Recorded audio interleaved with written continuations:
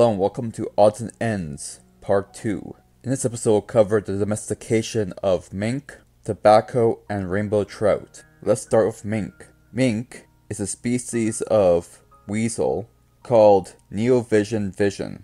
In Canada, domestication of the mink began in 1866 and expanded from there. In fact, it began in my home province of Ontario. The paper by Dr. Morris of Trent University in Peterborough, Ontario, Canada, hoped to analyze the full genetic diversity of the species, and here are the results. It was found that, despite beginning very early on in terms of breeding for pelt production, there is a wide difference between the amount of genetic diversity between both captive and wild populations, and wild samples found near farms and wild samples in farms have a great level of genetic variation differences. It was also found that there's a low level of variation within functional genes within the American mink.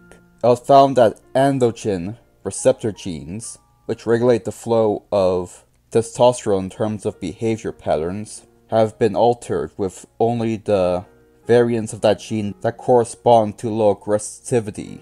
And various different breeds of mink, from the earliest strains to the latest strains, show a general decline in terms of aggressive behavior.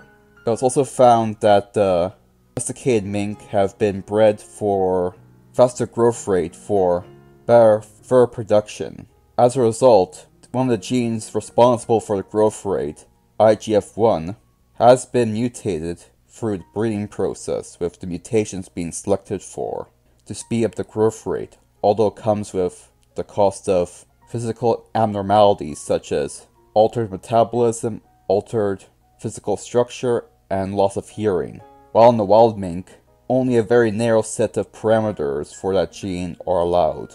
And overall, the captive mink has a very low gene pool in comparison to the wild counterparts. This is due to artificial selection and lots of inbreeding due to the fact that most of the color variations are recessive and need to be bred through inbreeding, as a result to maintain certain levels of health within the mink populations. The frequent capture of wild mink to bulk up the genome through crossbreeding still occurs to this day. Now onto tobacco domestication.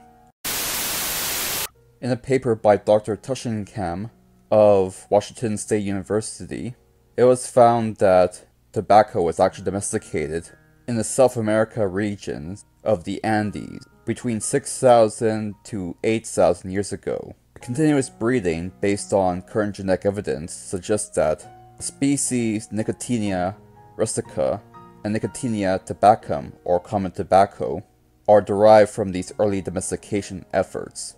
It spread throughout the Americas through the Mesoamerican empires, eventually reaching what would be known as the southwestern United States between 2500 to 3500 years ago BP, although wild tobaccos were used mostly by the Western North American people.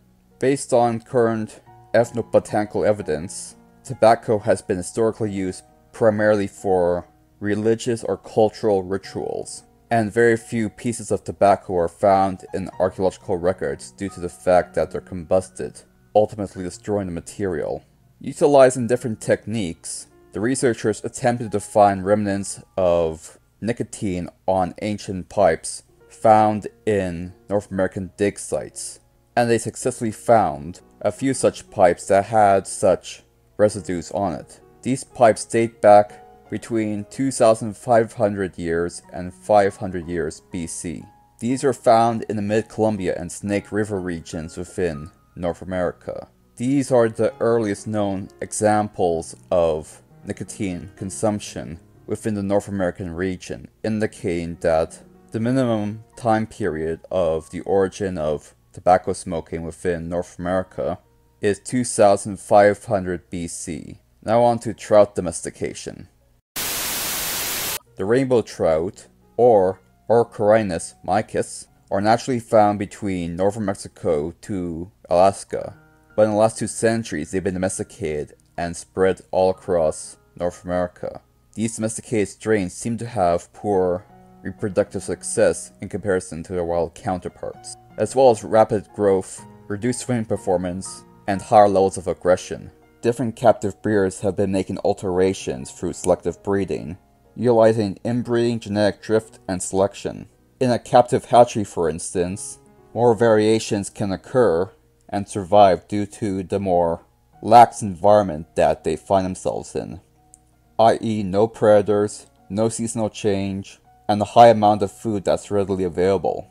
They're also treated for most diseases. This allows for both immunocompromised and healthy fish to thrive in the same environment. But there are some selective pressures. Due to the high density population, there's more interspecies competition for food, higher levels of stress, and easier time for various diseases to spread, which explains the current traits of our modern farmed fish in terms of rainbow trout. Utilizing cloning mechanisms, Dr. Polsini studied the genetic changes that happened through captive breeding over a long period of time, using the wild species found in Whale Rock, Clearwater, Swanson, and Klamath, and the domesticated forms found in Arley and Hot Creek.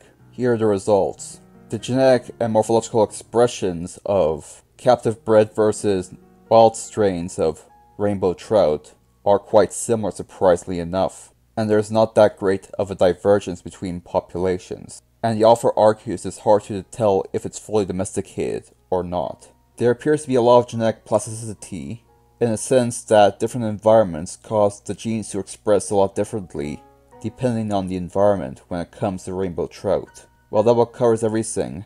Thank you for watching. Thank you for watching this video. If you're watching on YouTube, please subscribe to me on BitChute for a greater variety of content, 4 videos a week. And thank you to all my subscribers on both platforms. I appreciate it.